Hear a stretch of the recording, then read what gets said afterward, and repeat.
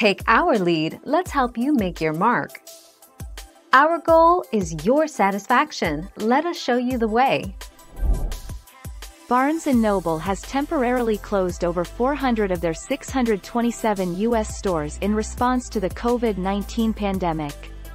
As differing guidance is issued across the country, the book-selling giant confirmed that they are working with state and local officials to determine next steps to best protect customers and employees.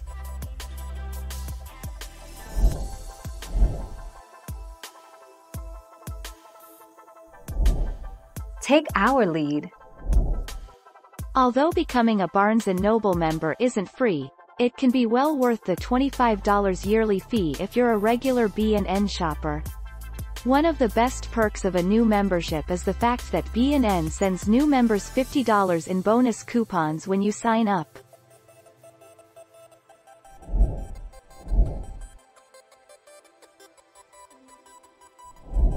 Make your mark, take our lead.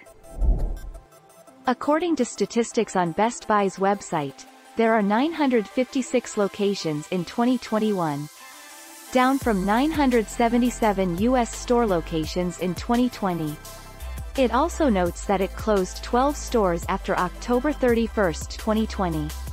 The electronics chain has had fewer stores every year since 2012.